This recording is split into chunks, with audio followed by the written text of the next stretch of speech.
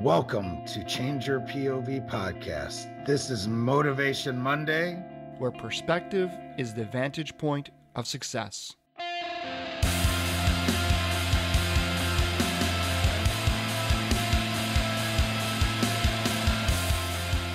A throne is only a bench covered with velvet. Now, this quote is by Napoleon Bonaparte. For those of you who don't know, he's a little short French dude that lived way back in the day and was very successful at war and combat. And a lot of it wasn't because of his brute strength, it was because of his smarts and his intellect. And that's a very, I would have to say that's a very bold thing to say. Obviously he's talking about probably the king or queen or whatever it was at the time. And back in those days, that's probably something that would be met with some disdain if it were to work its way up to whoever's sitting on that throne. But again, a throne is only a bench covered with velvet. Now, what does that mean to us today? Obviously, we don't have really kings or monarchs or anything like that we live under. But what this is saying is, whoever that king or queen was of the time, listen, they're just people too. And the throne, this position of power, really at the end of the day is only a bench covered with velvet. And this means a lot to me, and it should mean a lot to you, right?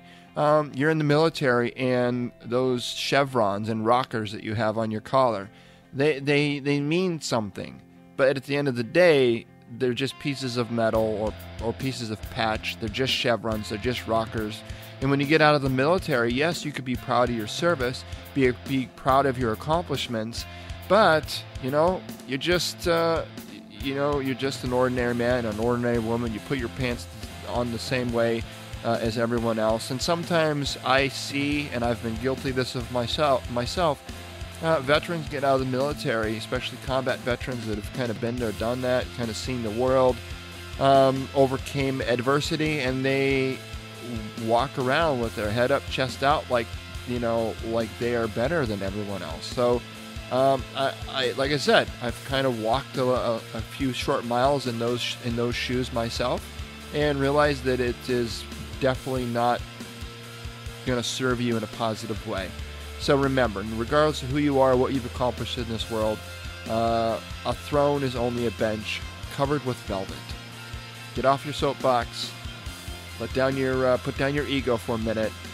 Figure out who you are as a person without all those thrones and chevrons and captain's bars, whatever the hell it was that you were when you were in, and figure out how can you add value to the rest of the world today.